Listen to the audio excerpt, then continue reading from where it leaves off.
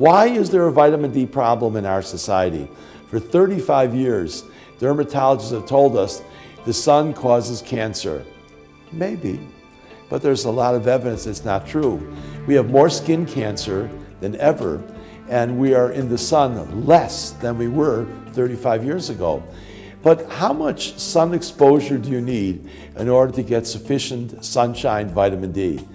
10 to 15 minutes in a sunny day, between 10 and 2 in the summer, will give you, with 40% of your clothes off, will give you approximately 10 to 15,000 units of vitamin D. Wow, that's a lot. A lifeguard will typically get 50,000 a day. So the idea that we are being supplemented with 200, 400 units, this is called homeopathy. Now I like homeopathy, but it wasn't meant for a natural substance.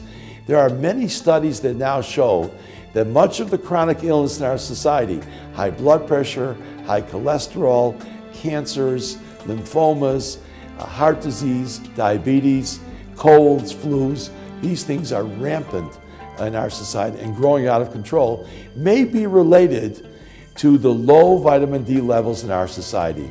The Archives of Internal Medicine, the Journal of Pediatrics just recently showed that virtually 100% of Americans are vitamin D deficient. Now this is a plague around the world, and many organizations are looking to rectify this, but doctors are still slow to change. They're slow to change how much vitamin D we should be taking. Get your vitamin D level. Make sure it's above 60. Most people in this country are in the low 20s. Now the question is, why are they that low? Why aren't doctors worried about this?